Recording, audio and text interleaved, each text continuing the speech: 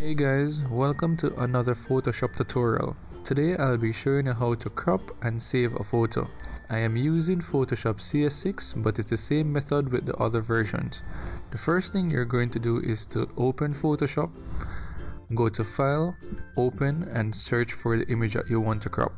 After you've done that, you're going to press the C button on your keyboard, and that should activate the crop tool.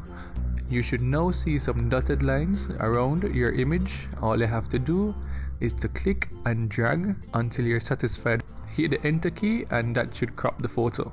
To save, all you have to do is to click on File, go to Save As, rename your image, click Save, then OK, and you have successfully cropped and saved your photo. Thanks for watching. I hope this tutorial has helped you. Please remember to like, comment and subscribe.